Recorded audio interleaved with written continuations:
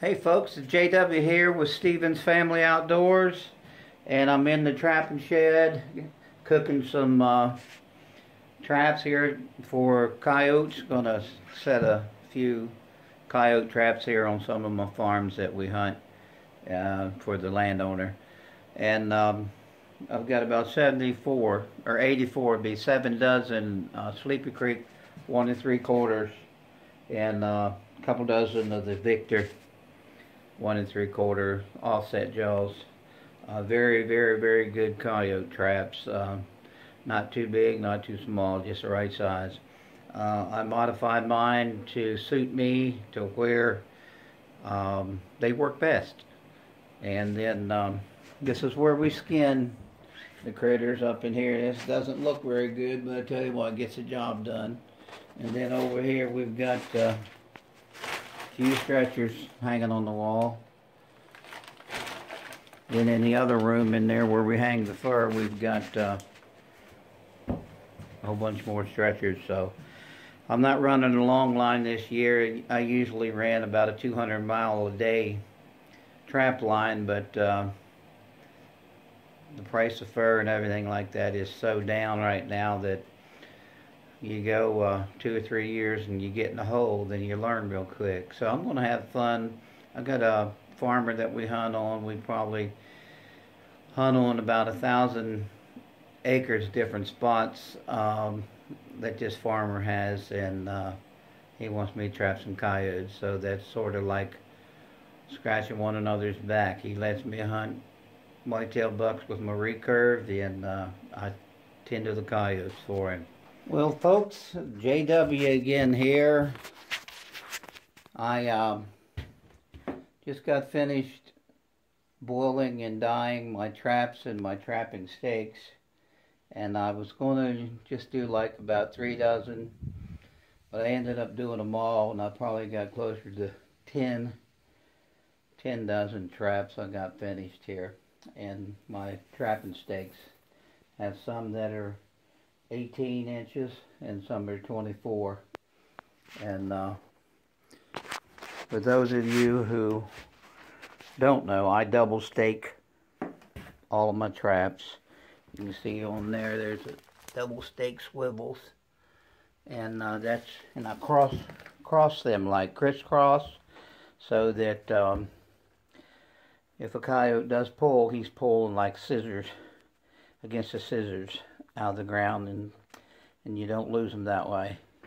There's my trapping stakes, and it's just a few of them that I went ahead and did. And then we've got some bigger traps here, the MBs, Minnesota brand, and Sterlings. And then here, these are my Sleepy Creek 1 3/4 that I use 99.9% of the time for my coyote sets. Then over here are some 1 3/4 Victors, and they're all offset jaws. So that's what I got going. Now I'm going to be heating up the waxer, and I'm going to dip my Sleepy Creeks and my Sterlings and MBs over here, so we can go ahead and get those ready for when I do go on the trap line. I'm in the process now of waxing, and this is the setup. Of course, I've got an old stove here that we use the top on, and the wax is in this kettle here. And what I can do with this is, once it melts and starts to smoke a little bit, then these traps here that I use are in bundles of 6, and they fit down in there nice and snug. And once I put them down in there, and if they're got a little bit of water on them, they'll sizzle a little bit, so you got to be careful there. I'll leave them down in there just till the traps get heated up to the temperature of the wax, and then I'll pull them out and they should just look like they're wet. There should be no white wax drying on them at all. They should just look wet. And I use this long adapter here to dip my traps in and out of, you know, so it's safe. And what you want to also do is you want to always make sure that you have a lid handy to put over top the wax. Should it combust, you know, from getting too hot, and sometimes it will if you're not careful, it'll start to burn down in there, the fire down inside of your pot. You just take your lid and cover it over like that, and that'll smother it. And then you just need to turn your fire down a little bit. Once again, when you get finished waxing your traps and take them out, they should just look black and wet. There should be no white wax on them at all. If there are any white wax left on them, that means your traps did not get hot enough in the wax. So you need to let them get up to the temperature of the wax, and when you take them out, they'll just look wet. Okay folks, this is J.W. Stevens again. In the process of boiling, my wax is ready. I've already dipped a bundle of traps in the wax. You see how they look when they come out. They've been in there about a minute. Now when you bring them up over the fire, you've got to shake them a little bit, bring them away quick. And what I do is I stick them out my trapping shed door and sling them back and forth a little bit to try to get the excess wax off. And if you look at them here, I'm going to lay them back down here. If you look at them there, you see that they just look wet. They don't look white.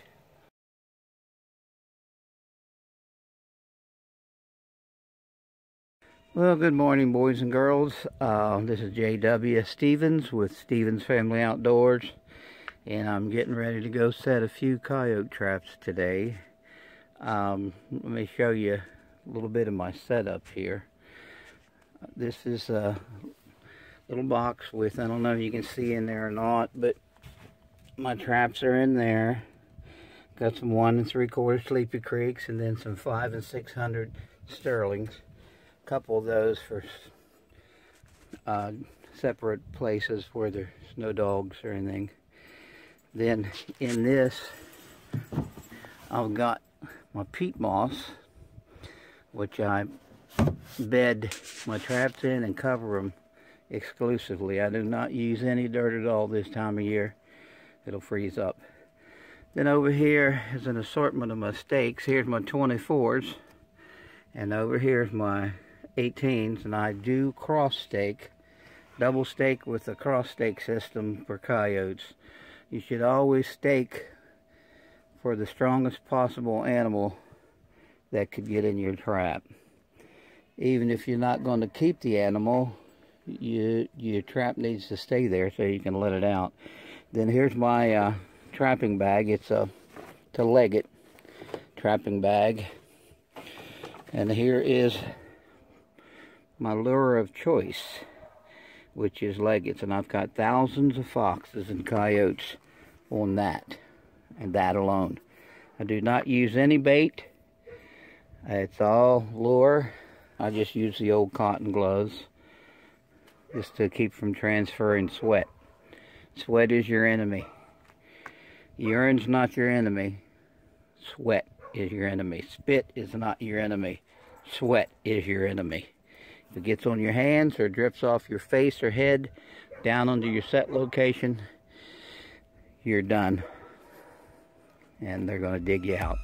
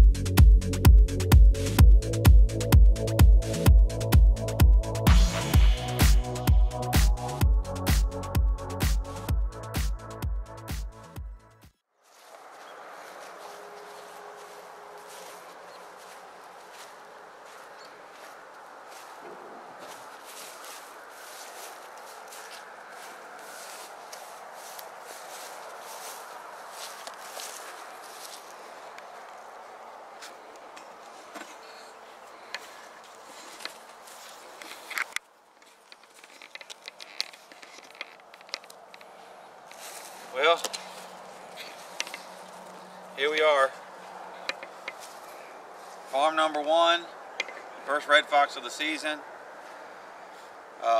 You notice how we've got this road that comes from a big thicket over here and runs down all the way down. This road, big thicket over here, runs all the way down and down this way. But behind us is this finger coming. It crosses the highway, comes all the way up and stops right here where the traps are setting. So what you have here is you have a 3-way cross, which is absolutely perfect to catch these foxes. And notice how behind me the grass is real tall, and then you have the short grass. Them foxes do not want to go in that tall grass, so they will run this short grass and these edges right here. And this has been a killer spot for us for years. Fox number 1 on the 2016 season. So we're going to take care of it and move along here. A perfect catch on this fox, by the way. As you can see, perfect. Y'all stay tuned. What do you think?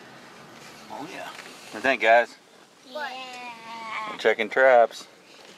Now look at me now. Yeah. Mr. Hambone back here. Took a drink of his soda as he was. You got the right name, Johnny.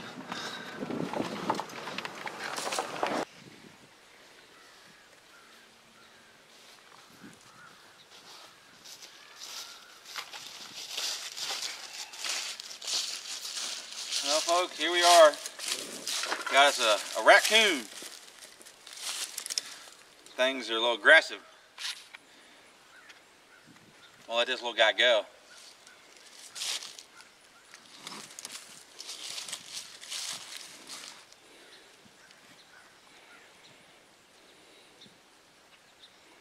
See that?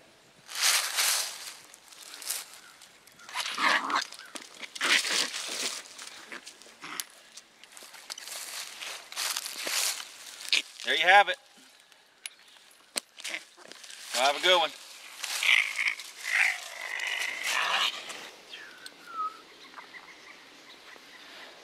Well, oops. So far, I've caught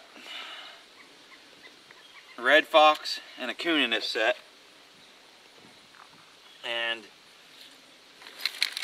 the coons like the what we call max out. If you notice how all of a sudden it's kind of rolly and like dumpy all around. Give me some dirt. The whole reason I'm coming over here to get it is because it's soft. It's softer than digging in the farmer's field. Mess it up. But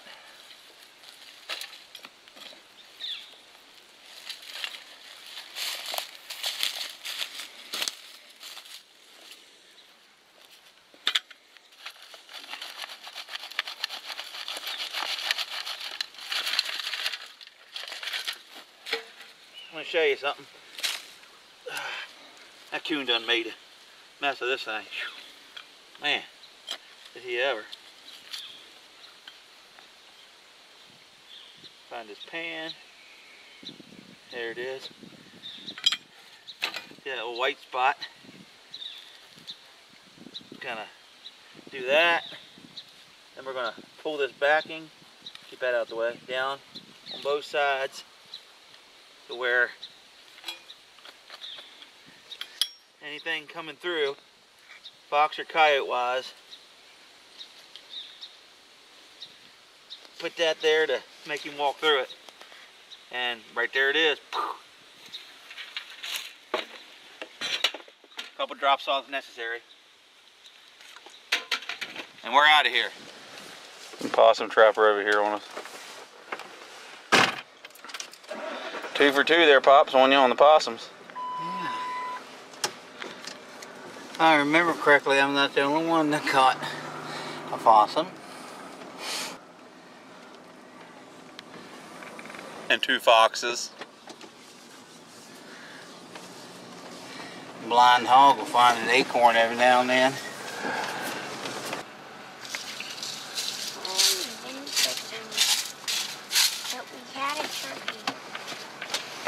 It's just a sign that the coyotes have moved in and moved the foxes out or killed them, one or the other, and therefore our population is going to be more and more coyotes and less Which means and you're going to less see a lot more of us calling instead of trapping, guys. And that's right. And the reason we don't catch a lot of coyotes is because their home range is a lot larger than a fox. A fox may go a mile circle, where a coyote may go 5 to 8 miles circles, and only come through a certain area, say, every 10 to 14 days right now, where a fox would be in the same area every night. So that's why our best year was 477 foxes in 53 days back in 2004, I believe it was.